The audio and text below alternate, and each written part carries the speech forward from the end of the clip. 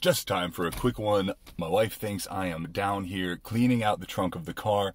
And of course I am, but I'm also here bringing you a review of Vizzy Hard Seltzer. Today we've got Vizzy's Kiwi Strawberry. Yesterday we did Natty Light's Kiwi Strawberry, and so in the same vein, let's see what they're working with. And, I think I prefer the Natty Light Kiwi Strawberry.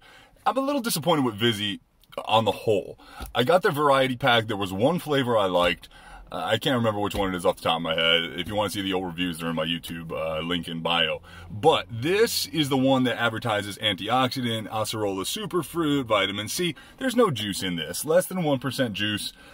So don't come at me with your superfruit, antioxidant BS. Make your stuff taste better. This tastes like straight up chemicals.